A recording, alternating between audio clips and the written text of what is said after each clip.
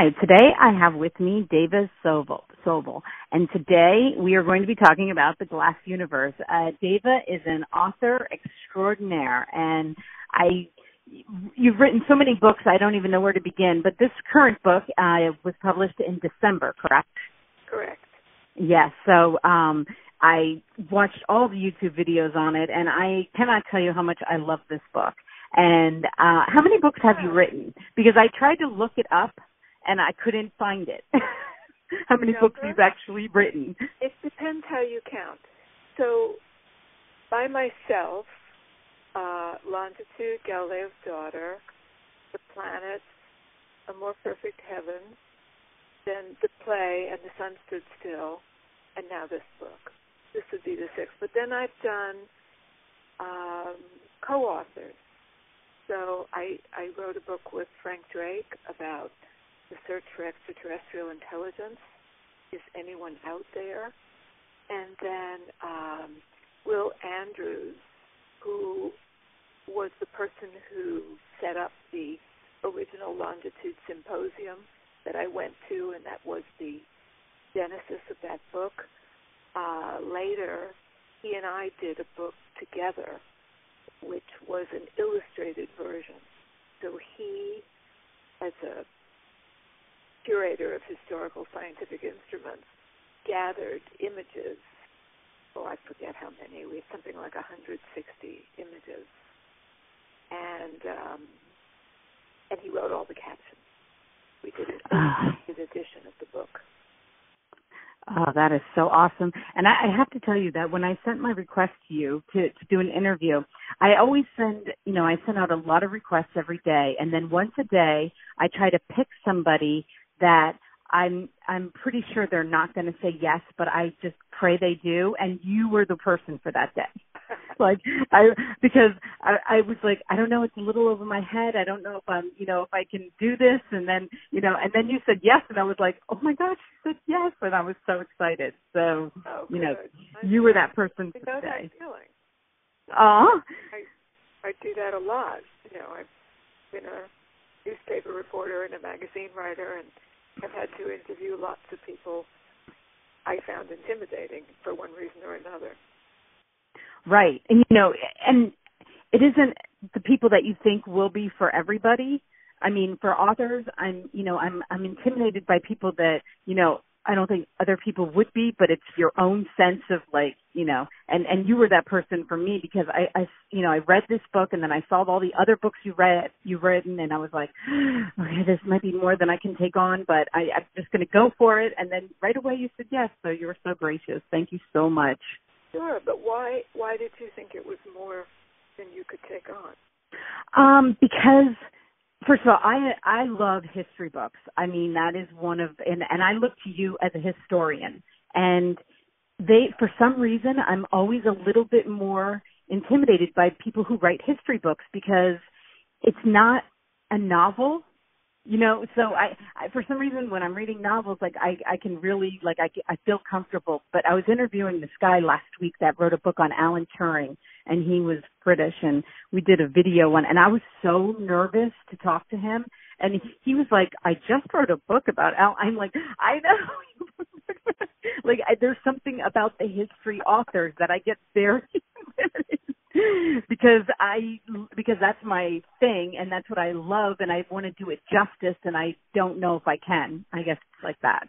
But anyway, so that's why you were, I feel like you are so, when I was watching your YouTube videos, and I was like, wow, she just this stuff inside and out. I can only glaze over this information. But, on the other hand, it's like I get to ask you the questions that were in my head while I was reading it, and that is exciting too. Well, great. I'm really curious. Okay. Well, first I wanted to start off with telling you that as I was doing the research for this book, and I was looking up YouTube videos, I came across, and I don't know if you came across this, I wanted to ask you, this little girl, and she's got to be under 10. Maybe she's 10, okay? And she did a video on Annie Jump Cannon. No, I haven't seen that. And it's so cute that I wanted to read to you what she said as her conclusion. And maybe she did it for a school project, and maybe she didn't, but she was so well spoken, and I was like, there's the future, like there's this girl, because I didn't learn about her when I was her age, and so I thought it was so cute. So I just wanted to read to you. I wrote her the last thing that she said when she ended the video. I wrote down this paragraph so I could read it to you because I thought it was so cute. And she said, had it not been for her discoveries, we would not know the heat of stars. We wouldn't know that Orion's shoulder or foot would go supernova, or that Eta Carina would go hypernova within our lifetime. Without anti-jump cannons, curiosities, astrophysics would not be where it is today. We have a lot to thank her for. My. Isn't that so? She was so cute. Anyway, you when you look up Annie Jump Cannon, if you want to go look at her, that's all you have to search for on YouTube, and she comes right up. But I was like, I just had to write down what she said because I was like, isn't that just so profound after everything I've read? And, it was so cute. So I just had to share that with you. I have not looked for her on YouTube. Well, I don't think you have to because you come up a lot. Okay, yeah. So anyway, before we get into your writing, what I did for my own, what I love what you did about this book is that, and I didn't know it was going to happen because I never look at the back of the book, is that you made a timeline and you had a glossary and you had, and when I got there, I was like, oh my God, this just works for my brain. I just want to thank you so much for doing that because even though I read the book, when you're reading history books, dates start to pass you by. Events start to pass, and you're not. But when I saw the timeline, I was like, okay, and I read through it, and I was like, now it's like clicks into this like place, and I just love the way that you did that, and I just want to thank you because I think that, okay, I should preface this by saying I'm a homeschool mom. I've homeschooled all 6 of my children, and which is maybe another reason why I love history books and science books and everything. But what I want to say to all the homeschooling moms that are listening to this, because I know a lot of them that are, is that I believe this would be the best start if you have a high school student who's interested in astronomy as a 9th grade, like before they even start the rest of their studies. I would highly suggest this book because I think it's a great starting point to astronomy and learning. You went into such detail, and I'm, from watching your other videos, I saw that you had diaries and you had journals, and I don't know how you put that into the context. Like, I'm sure that was just an amazing amount of work that went into the making this into a book that made sense, because I don't know that anybody else could look at all that paperwork and be like, okay, where do I start, Mm-hmm. So anyway, so that's my suggestion for anybody out there who's homeschooling is to start with this book. And, You don't think the vocabulary is too hard for a 9th grader? Well, I've had, like I said, if they have, after listening to this little girl. Yeah, okay. I was thinking the same thing. I was like, but you have to, with homeschool students, if they're interested in something, they will go for it. Yeah. And YouTube videos that are out now, they make our children, they know so much more already, and they've probably, if they're interested in astronomy, they've probably already been looking through YouTube videos on astronomy. So I think that the vocab would, and either they'll know half of it and then get enhanced by it, or, or more. Astronomy terms, because those are all explained. I just mean the narrative. Yeah, like I said, I think that if that's the route they want to go, that's just my suggestion as a first, I like the book that sends me to the dictionary. Yes, me too. And this one sent me to the dictionary a couple of times. So, and I thought that I knew a little bit about astronomy, but, now I know so much more about astronomy, and I'm so grateful for that. And what I'd like to, try to go backwards and explain to everybody, I went and saw Hidden Figures this weekend. And Now, this was before I watched any of your videos, and then I saw that, somebody asked you that question. You'd been interviewed back in December. But, of course, since I'm reading your book and doing all of my stuff, when I walked out of there, I said, oh, my God, this is unbelievable that I'm reading this book and I'm watching this movie. And, it's about women, and it's about women that were sometimes given credit for what they did, but a lot of times not given credit for what they did. And as a woman, now I like I told you, I have 6 children. I did not go to college. I went the route of, raising my children, and I'm now 52 and I have 7 grandchildren, and I don't regret any of that, but it gives me hope for like my daughters, and I have 5 granddaughters. And I was like, wow, I was so impressed that back in the late 1800s, early 1900s, women were out there and they were going to college and they were just as smart as men. And, that's not something we're really taught in school. It's not what I was taught, No, not at all. And when I spoke about this book at Harvard, 2 people there, one person on the astronomy faculty, a woman, told me that she knew something about these ladies, but she always thought it was just a quaint, cute story. She never realized they were really doing science. And another person who worked in what was Will Andrews in the collection of historical scientific instruments, a job he held for, I don't remember now, maybe 10 years.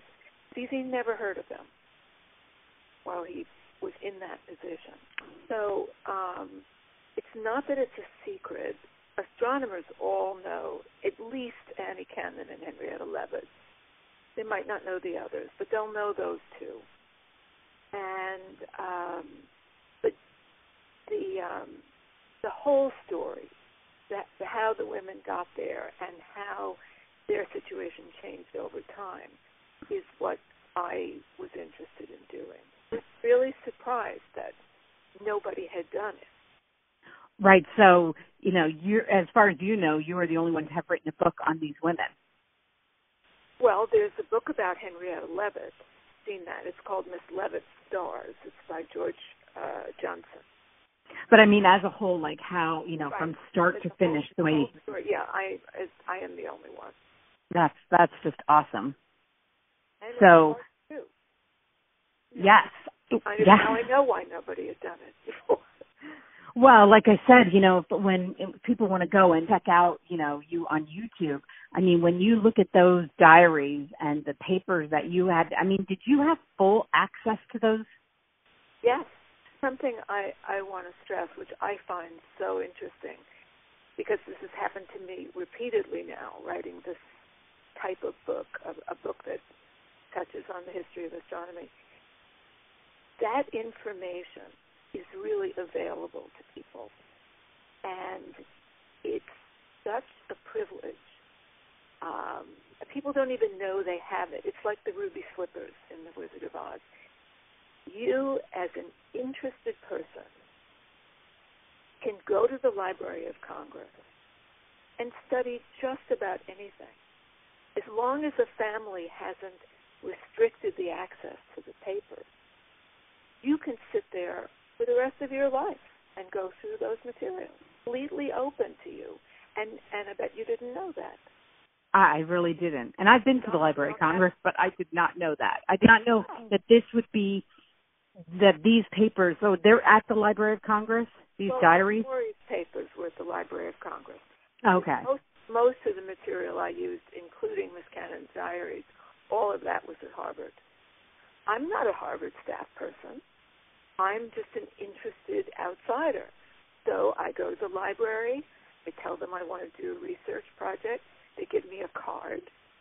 I can now go to the library. I can't take things out, but I can sit in that library forever. Wow. Yeah. Well, that, and I love that they let you do that. And how awesome was it that she wrote down as much as she did?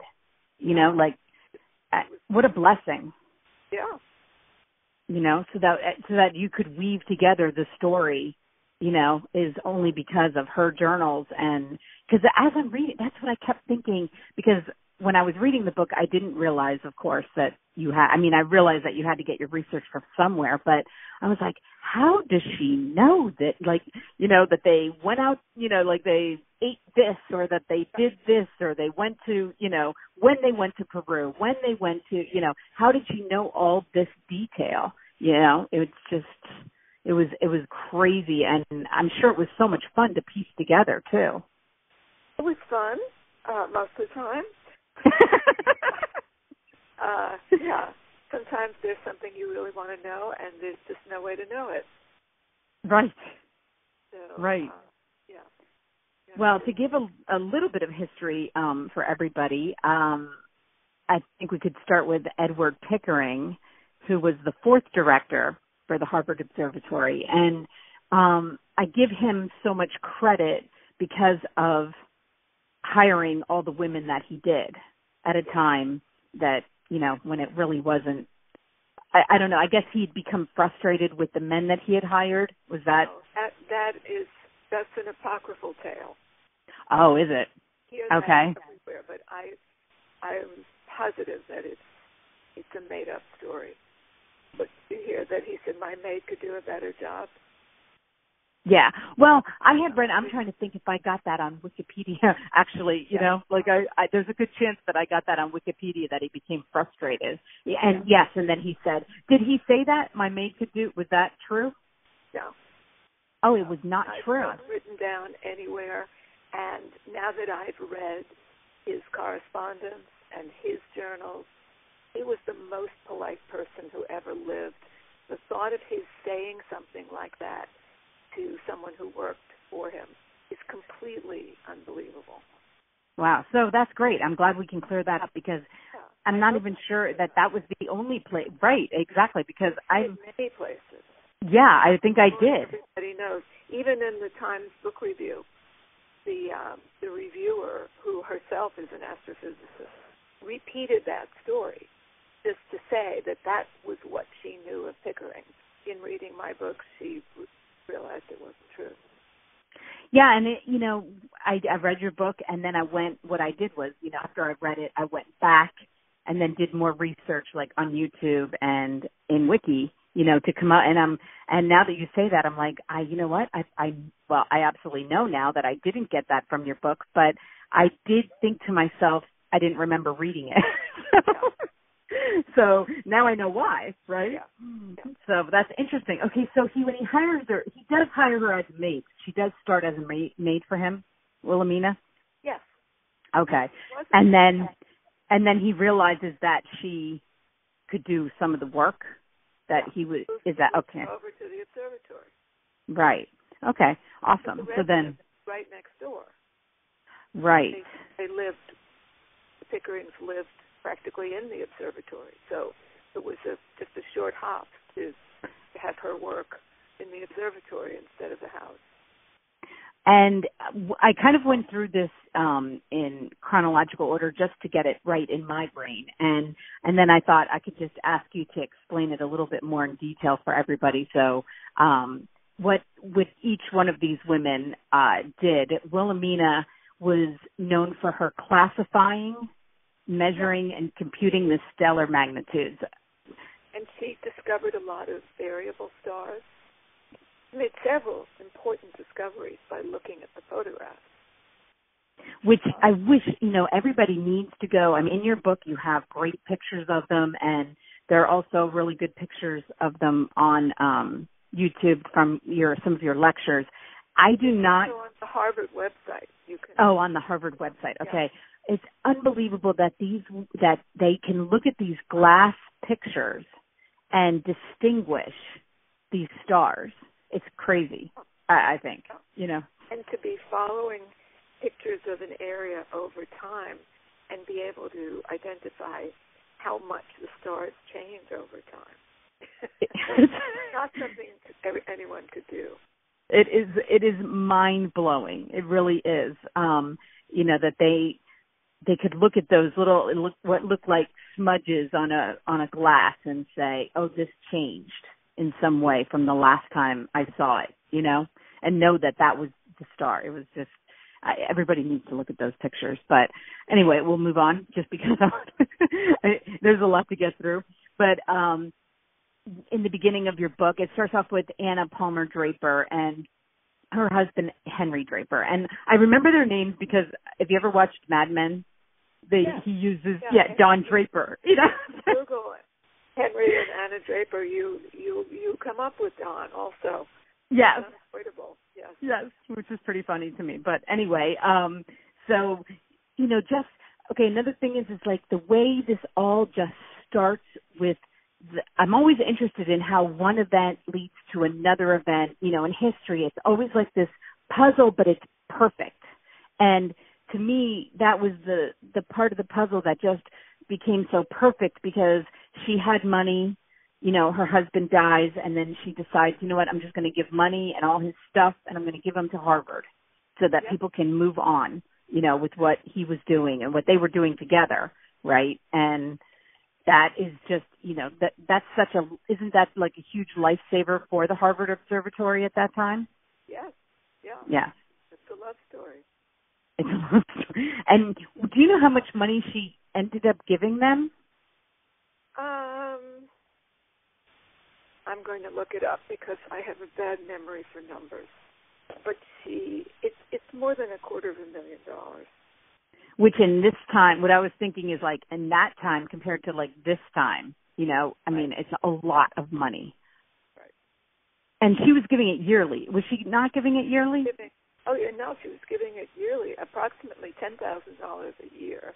She started having financial difficulties and she cut it back out in half.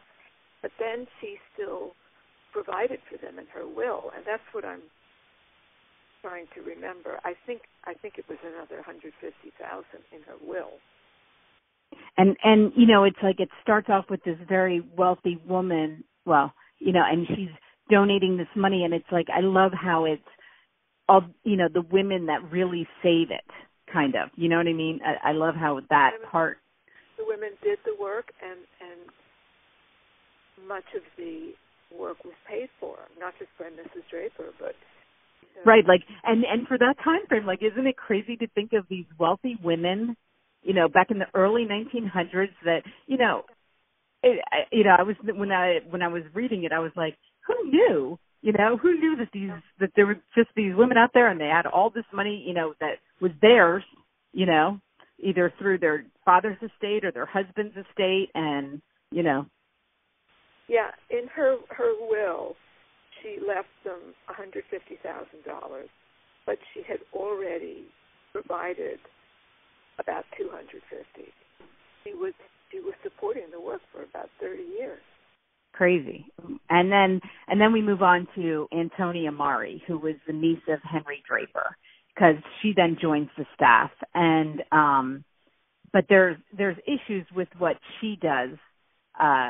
She classifies some of the, or she has a way of classifying some of the stars, and then I guess Edward Pickering didn't agree with what she was doing, or he had some kind of criticism, and then she had left. So then she did end up coming back, but she ended up leaving. But then on my timeline, I have like in 1895, Henrietta Swan Leavitt starts volunteering at the observatory. She discovers the period luminosity relationship.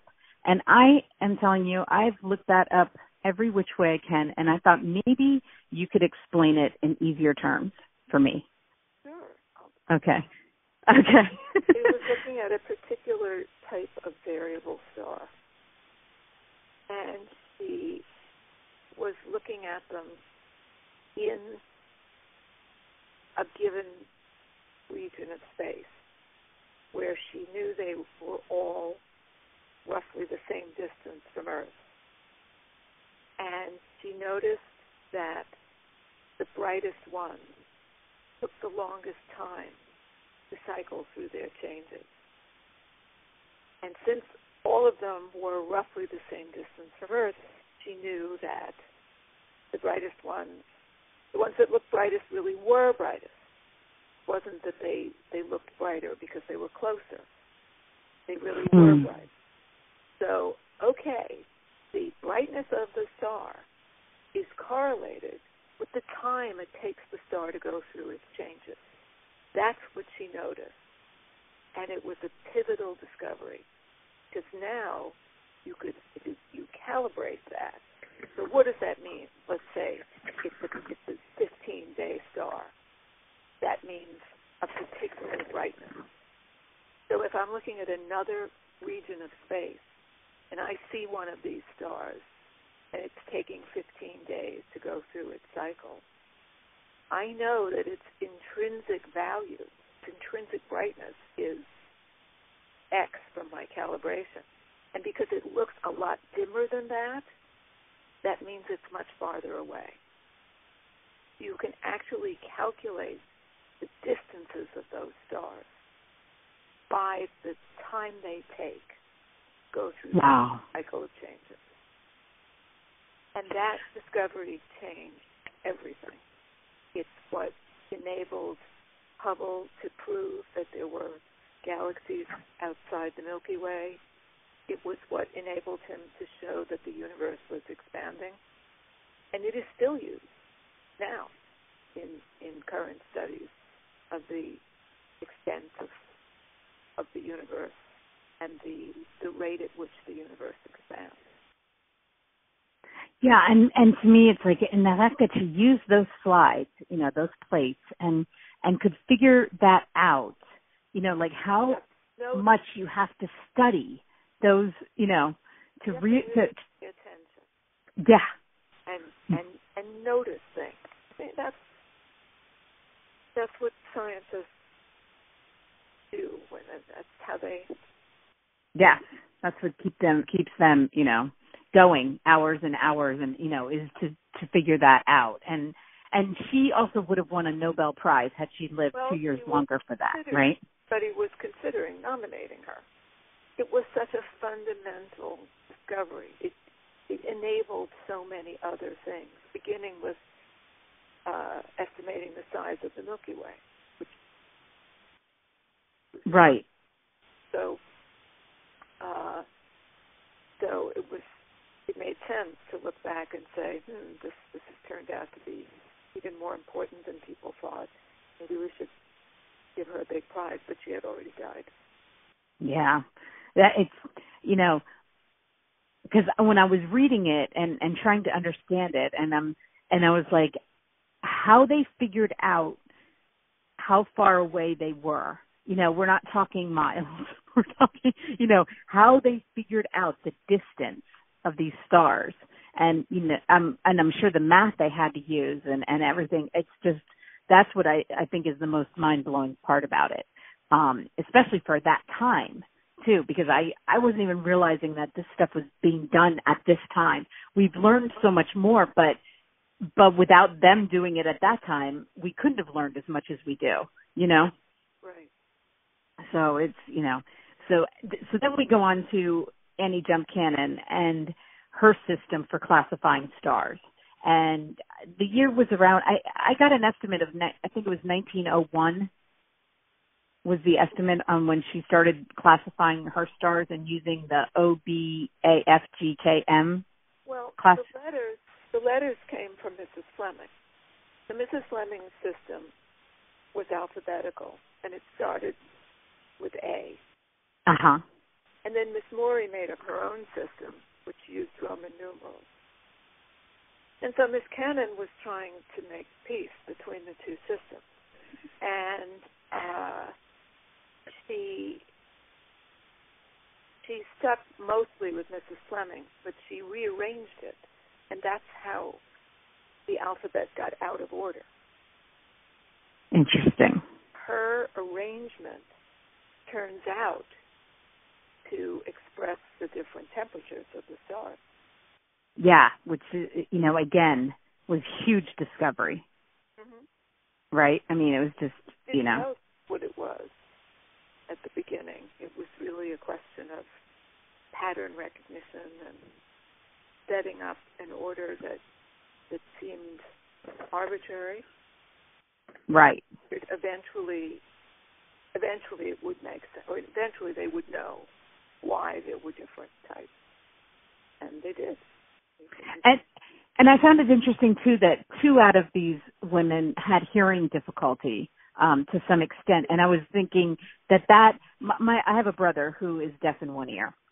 And it's a very strange, I mean, he's 75% deaf in his other ear. So he's pretty deaf, right? And he has, in a different way, he's not a scientist, but what he does, they do seem to go into another world because they can't hear the chatter that other, I find with him, and when I was reading that, how you put it, I was like, exactly, that's exactly what he does. And he said in his life, and he's 50, and he said he's never asked to have hearing. He's never missed it. And he didn't live very long with hearing either, but he said he just never, because he likes it like that. And so, when you went into how these women, they didn't get married, some of them, she didn't, and they just kind of lived. And I think that the concentration level, like there's just something about that. There's something about the other senses that pick up, I think. Mm-hmm. So I found that very interesting too. And the place where that handicap really didn't manifest as a handicap. They didn't. Right. Although, Miss Cannon wasn't completely deaf. She was able to go to the opera, which she loved. So she had a hearing aid. Mm-hmm. Without it, she didn't hear. Yeah, my brother he does not have a hearing aid. He doesn't, for what he does. But who was the other one I'm trying to look here. There's another one that was hard of hearing. Miss Levitt. Okay. Yeah. Okay. Right, I didn't write it on this. I have it on the other page. Okay, so back to my notes here. Okay, so then the last one that I wrote down is Cecilia Payne. And I don't even, you say her name so beautifully, so I'll let you say her last name. Kapushkin. There you go. Yeah. Right, and she comes along a little bit later. She was born in 1900, so she comes along a little bit later. They're already into their thing, already doing things. Came as a graduate student, so she was in a completely different category. Correct, and her work was her thesis. She was the first woman to receive a PhD in astronomy from Harvard, which I love that fact. The first person. Yeah, I love that. And her thesis, so I'll let you explain, because here's another thing that that is beyond my pay grade, what her thesis was about. She came to this country from England because there didn't seem to be any future for her in astronomy in England. And she knew about Harvard. She knew there were a lot of women working there. And she also knew about the plate collection. And she was at Cambridge University at a very interesting time, because she was in early on atomic theory. And so for her, the spectra that Miss Cannon and Mrs. Fleming used to classify the stars, she could read other things into those patterns. And for her dissertation, she tried to determine the relative abundance of different chemicals in the stars. And she came to the conclusion that it was overwhelmingly hydrogen and helium. And this was not at all what people expected. People thought that the chemistry of the sun would be very much like the chemistry of the Earth. You could see that they were the same elements, so the assumption was that they would be in the same proportion. So the idea that hydrogen was about 1 million times more prevalent than anything else just seemed wrong. And her advisor at Harvard and the authorities at the time, they admired her work, and they knew she was on to something, but they couldn't accept that point. But she, having brought it up and having called people's attention to it, other people started to look at the relative abundances, and it didn't take long for new ideas to come into play and for a full explanation of how it could be possible that hydrogen really was the major constituent in stars. So it was only about 4 years from people telling her that can't be right to astronomers saying, yeah, that's what it is. They're mostly hydrogen. Wow. So that was exciting. Very exciting. And she also became the first woman to be a professor at Harvard. The first astronomy professor. Oh, the first astronomy professor. Yeah. Okay. And the first person to be, how did they phrase it? There was a woman teaching anthropology, and there was someone else in the medical school. But there was something about the way she got her promotion. Promoted to tenure, I think, was the term they used. So she kind of worked her way up? Yeah. Okay. Interesting. Well, I can't say enough about this book. I really can. I loved every page of it, and, it's one of my favorites. It's definitely one of my favorites. And I thought that maybe you could talk a little bit about, say there's this college student or a young adult, and they're out there and they're like, I want to write books. I want to find that book that nobody's written about, that period in history that nobody knows anything about. And, what do you suggest, like, how they go about doing that? I mean, did these stories did they kind of fall in your lap, or did they take a lot of research to find them? Mostly they fell in my lap. Longitude was, I got that idea by being invited to that symposium. It was not a topic I was interested in before. I'd been interested in astronomy, but in Longitude, the astronomers are the bad guys. So that was a different kind of story. And then it was while working on Longitude that I discovered that Galileo had daughters who were nuns, which was a huge surprise because when I was in school, I was taught that he was the enemy of the Catholic Church. So I discovered that he had daughters who were nuns. This made me think that probably everything I'd been taught about Galileo was wrong, and that it was really maybe a much more interesting story if he did all the things he did as a believing Catholic. I'm not Catholic, but that idea seemed really interesting to me, and she seemed, his daughter, the nun, just seemed like a fascinating person. So then I was off on Galileo's daughter. Mm-hmm.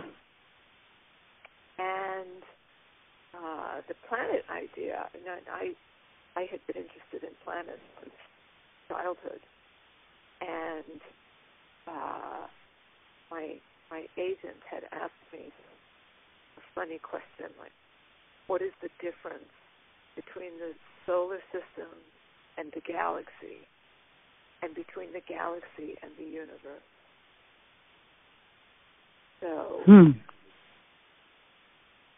that was his way of saying, I'm a well-educated person, but I don't know anything about astronomy, and I would like to know something.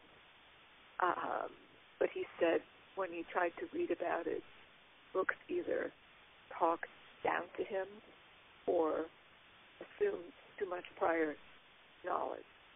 And he wanted to read something that would engage him at his level of intelligence, but also his complete ignorance of the subject matter. So that was a really interesting challenge. So that's what the planets was about. And that's why it takes the shape it takes. And then the Copernicus story, that was something I had read about in 1973 when 1973 was the 500th anniversary of Copernicus's birth. And so a historian wrote up a short version of his life story for one of the astronomy magazines. And I didn't realize that he had come up with this idea about putting the sun at the center,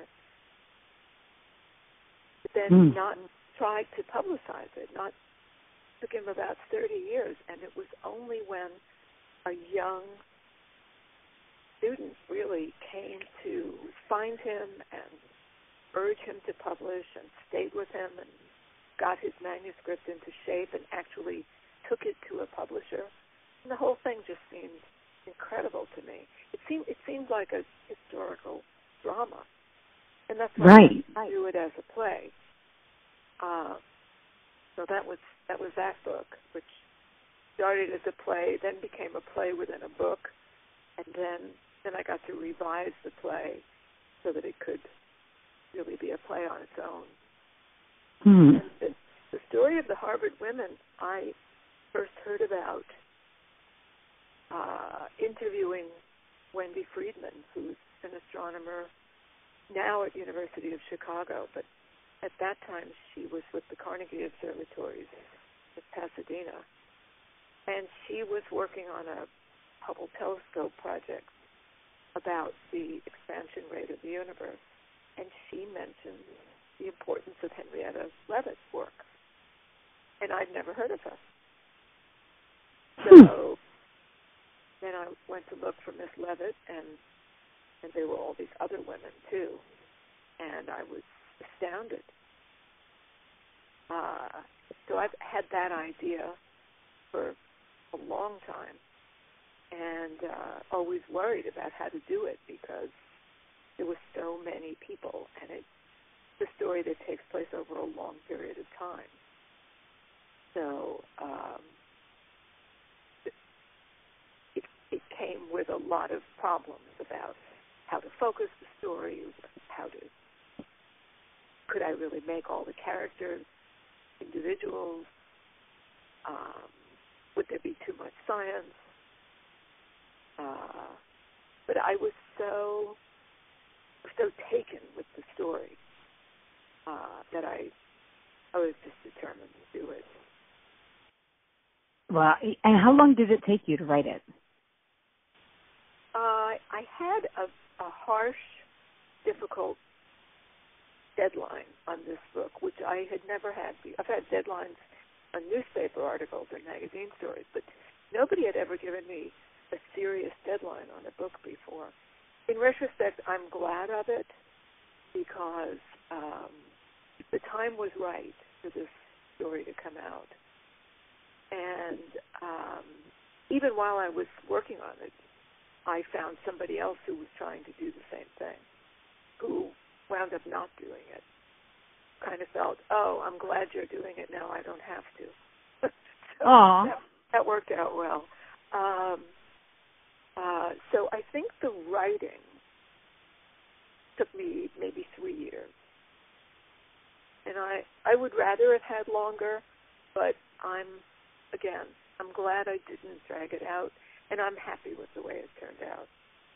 Oh, I think to myself, 3 years, like, now, novelists can write, a book, they can write a book every 6 months, every year, but when you're dealing with something with this much information, and that 3 years seemed like a short period is because you have to, you have to make it a story, If you count the background too, it's more like 5 years. Wow. Because even to write a proposal, you have to know quite a bit about the story. Right. And did you come up with the title, The Glass Universe? Yes. And I love that. I love it. I love the title. For one thing, it really is a glass universe, that plate collection. It's right. So extraordinary.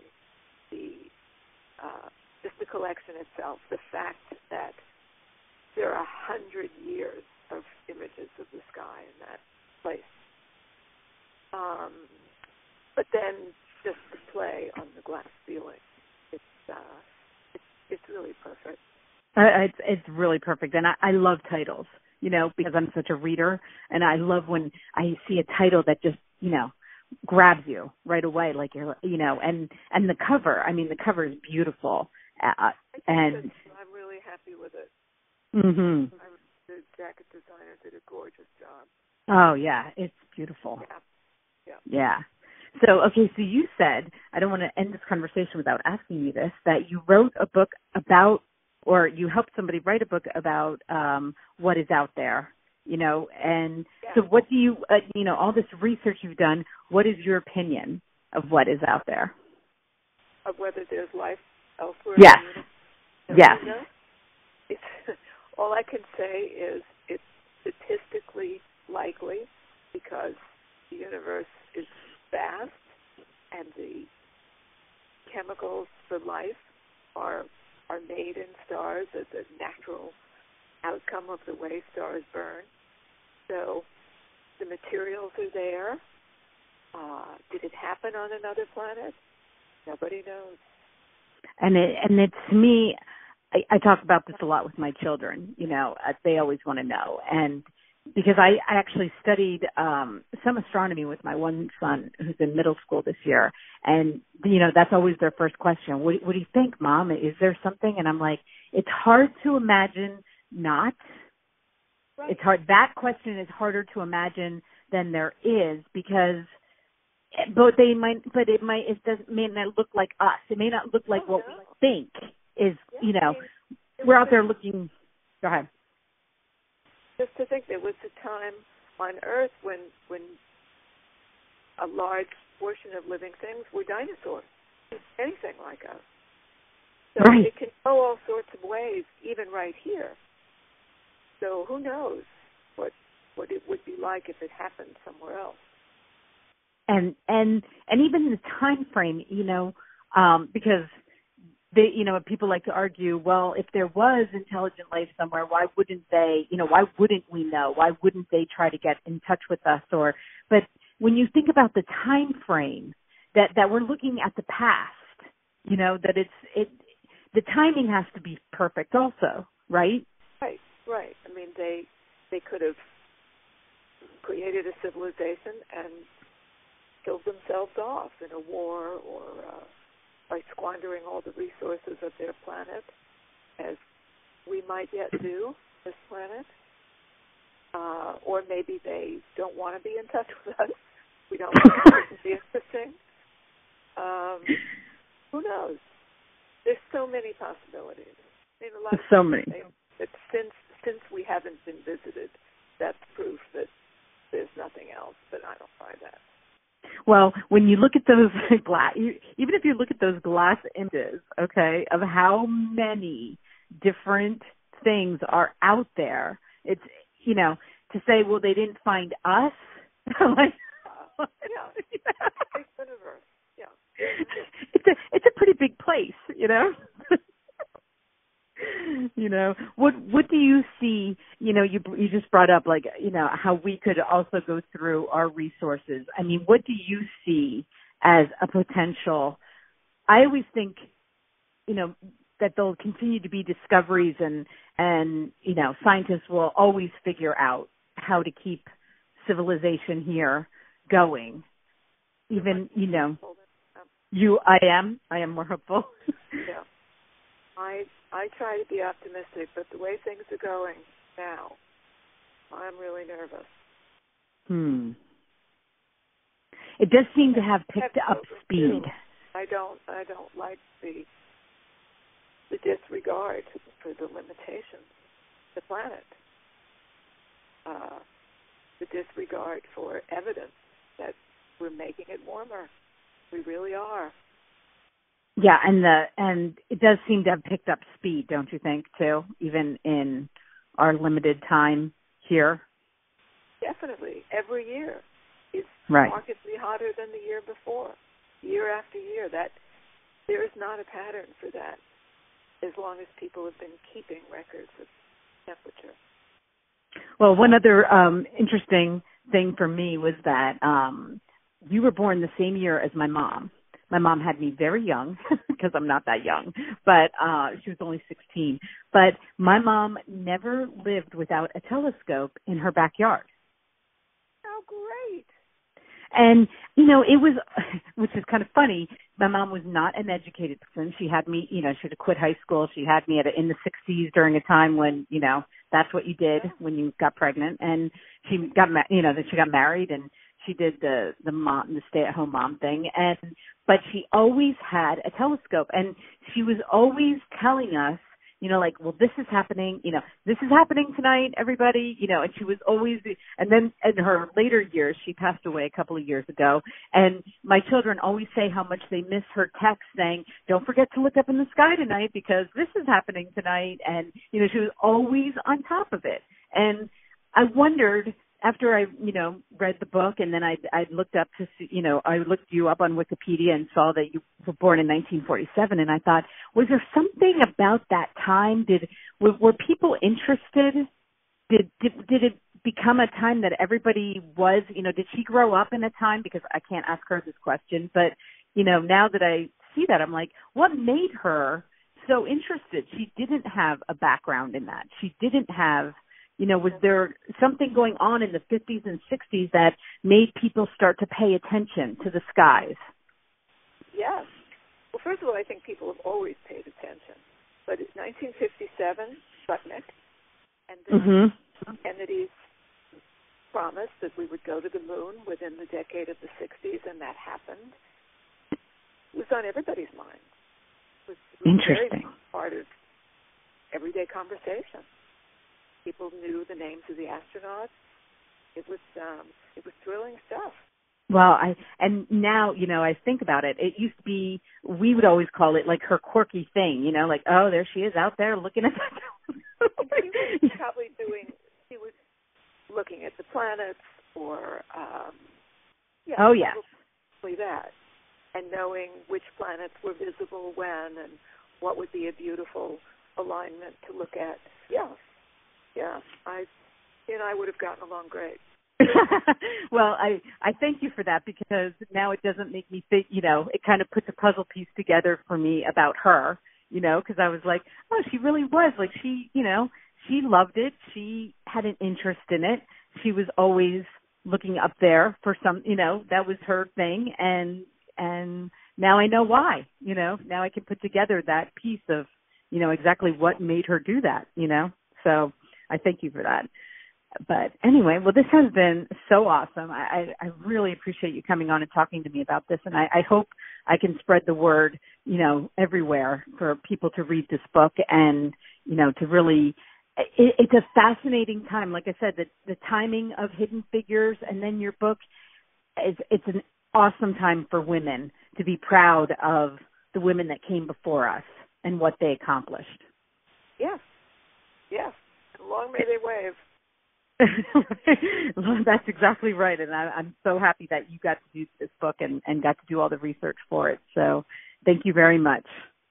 It's a pleasure talking to you, Michelle. Yes, you too. Have a great day. Thank you.